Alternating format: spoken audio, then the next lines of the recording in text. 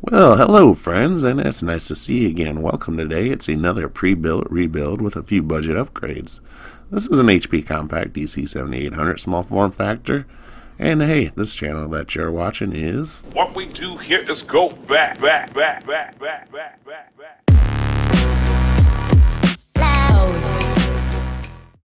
If I had all the money in the world, unlimited sponsors, I would still restore and upgrade older tech simply because it's more satisfying than building or owning new. When people stop by here, they don't ask about my Ryzen 5 1600X. They want to know how much the Optiplex or old HP is. With that said, let's just get into this build. I already scrubbed this case and scuffed it with Scotch-Brite pad and painted it with Duplicolor rubber paint.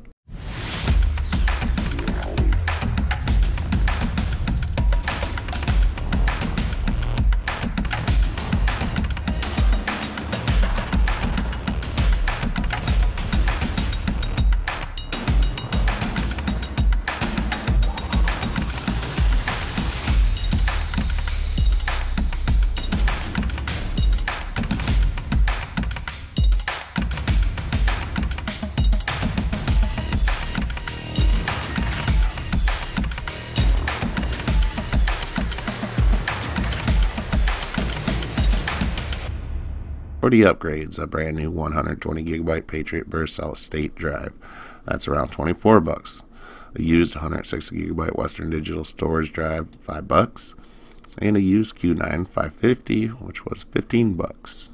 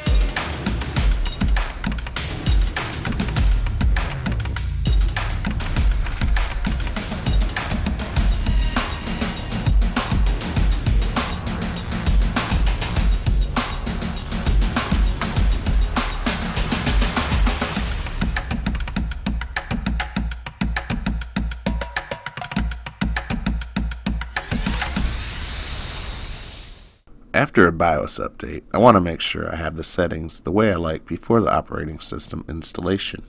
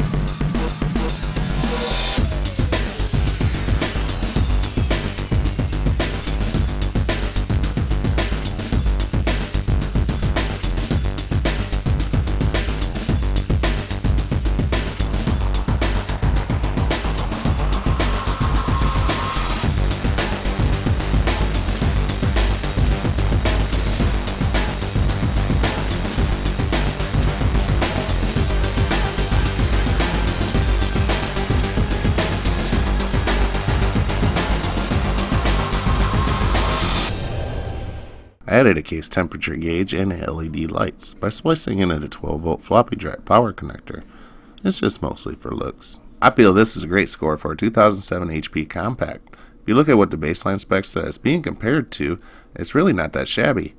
The only thing I feel could be better is the GT1030, but obviously this is not a PCIe 3.0 slot computer, and power is limited to around 25 watts.